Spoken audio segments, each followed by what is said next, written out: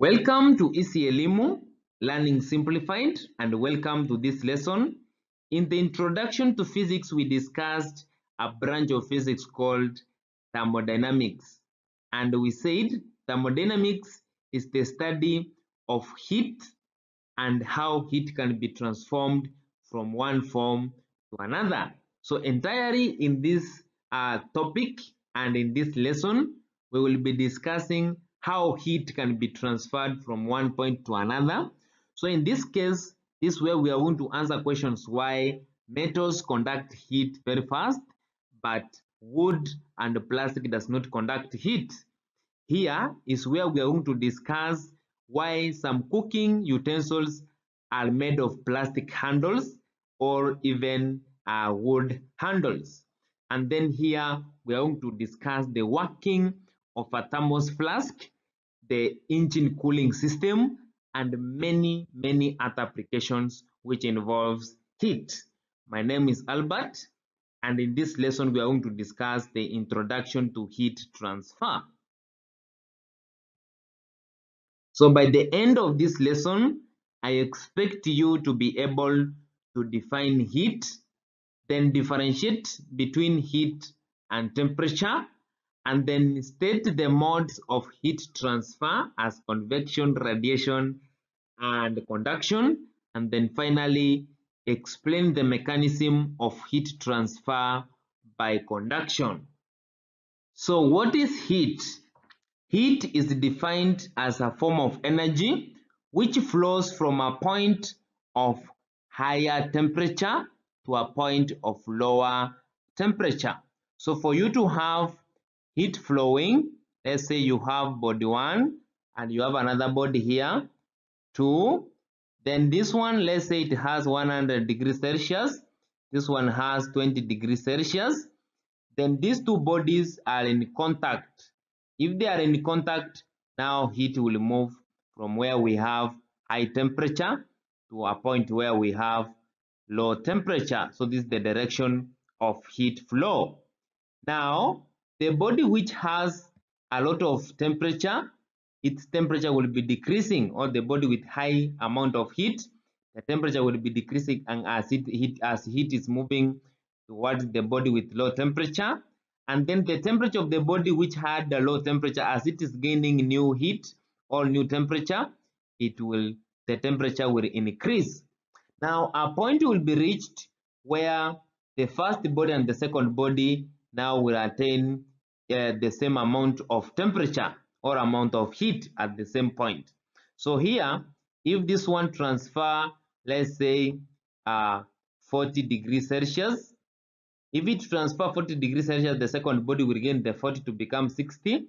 So the first one will remain with 60 degrees Celsius, and then the second body now will have 60 degrees Celsius. So at this point, the net heat is 0. Net heat is 0. It means there is no body which has high temperature or high heat, and then there's no body which has lower heat. So at that point, there's no heat flow. Heat will stop flowing because it does not have what we call the flow or the temperature gradient.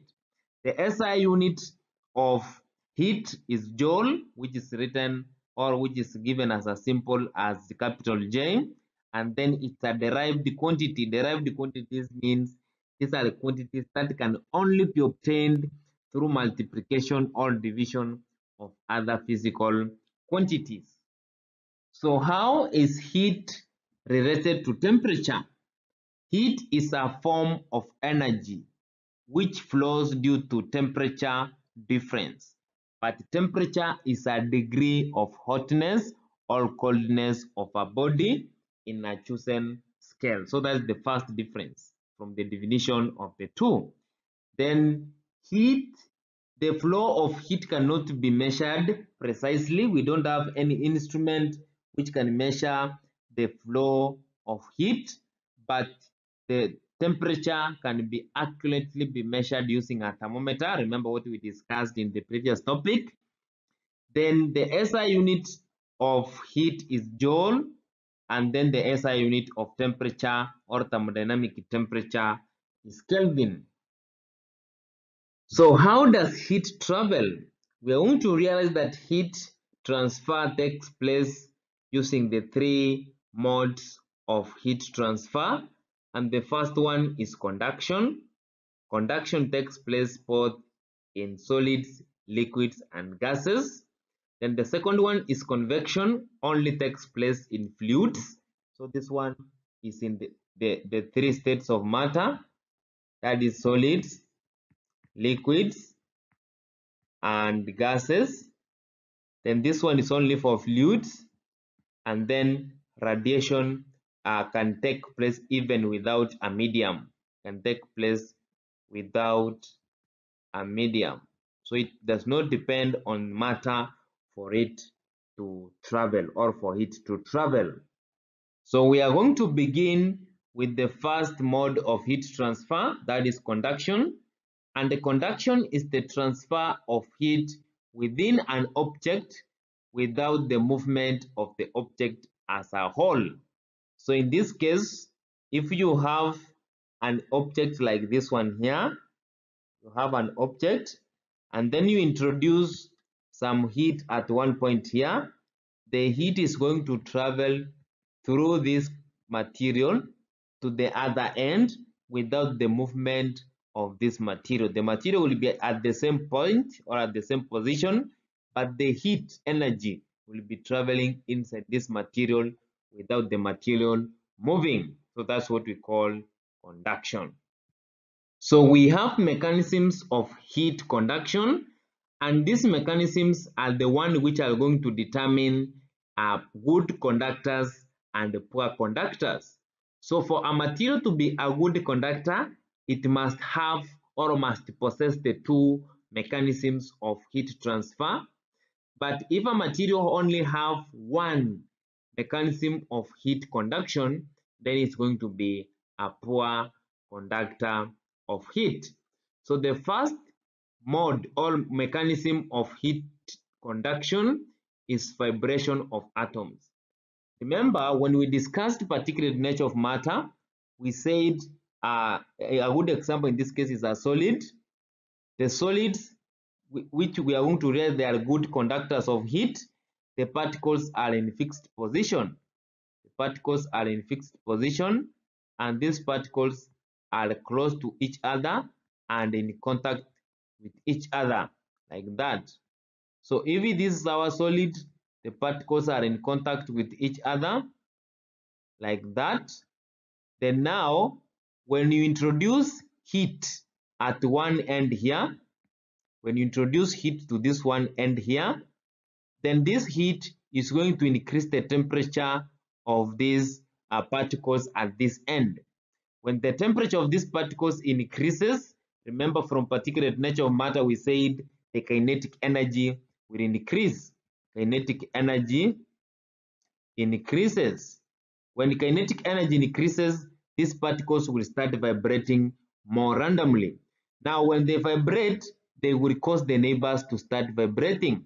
And when the neighbors start vibrating, they will make their neighbor to vibrate.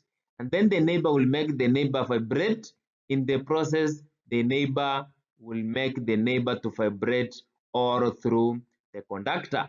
So in the process, as the neighbor is vibrating, then the heat will be transferred or will be transferred from one end to the other end. So in that case, for you to make heat to be conducted, you vibrate particles at one point using heat. The temperature of that point will increase. It will make the particles to gain more kinetic energy. They will vibrate the neighbor. The neighbors will vibrate each other, and then the heat will be conducted from one point of the conductor to the other end. Then we have another mechanism of heat transfer that we call free electrons.